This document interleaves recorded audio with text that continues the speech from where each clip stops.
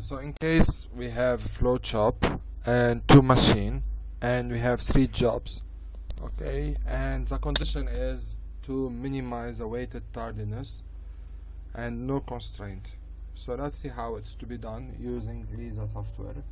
So it would be new, we select FlowShop and sum of weighted tardiness.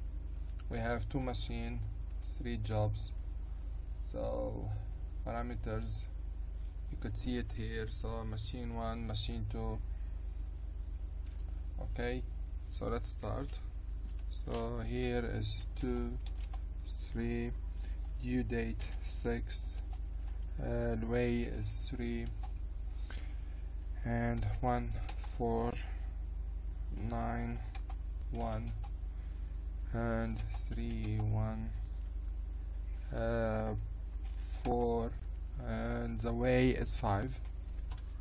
Okay, so we're gonna close this window and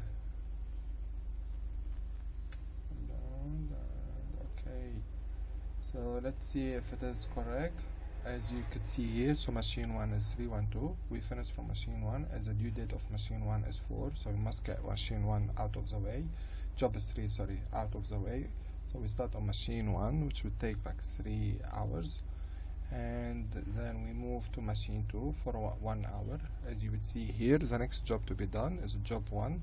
So we start here on job 1, and then we move to do 3 hours on machine 2, and then we do here and we do the rest, and the sum of weighted tardiness is 9, as you would see here.